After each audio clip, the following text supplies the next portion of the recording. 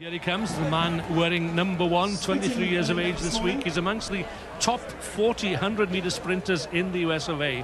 And he's got a PB of 10.13 for the 100 meters, which could have seen him had he been there to qualify for the semi-final at the Olympics in London this year. The bounce is kind, and Isles is ready to take charge here. Isles is away, he won't be caught this time, needs to go round under the post, as he does, a try for Colin Isles, and the United States are not done yet. Saying about, well, you know, getting the athletes, and then we'll learn the rugby afterwards. There is Luke Hume, a new man, and here he goes then. Now then, how fast is he? Pretty quick, if not incredibly quick, if not, there you go. My goodness me. Cross ball.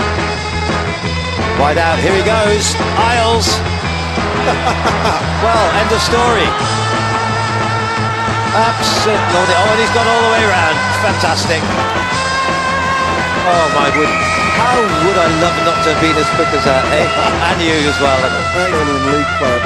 Now they look to get it wide. Here's a man with plenty of pace. And William Spears. Spears is pulled down by another rabbit that's been brought on the field as well by Team USA. He's one of the quickest players that you will see on the circuit. And he has the ball now. Lots to say about this young man. Oh, here he goes, Colin Isles. The 22-year-old, he was one of 40 top 100-meter sprinters in the USA, and believe it or not, he started playing rugby 12 weeks ago. Look, I believe it. He just tried to give the referee the ball to kick the conversion. So, Willie, I believe you. I tell you what, he is quick. Sorry, South Africa out past the 7-point cushion. Now, Isles. Okay, this could be game over here. He's waited all tournament to get some space.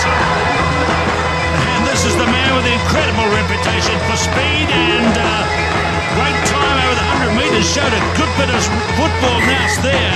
A 1-point lead for South Africa now. It absolutely is. Tight as well, as you can see there, for Colin Isles, right up against the touchline. But once he got up ahead of steam, well...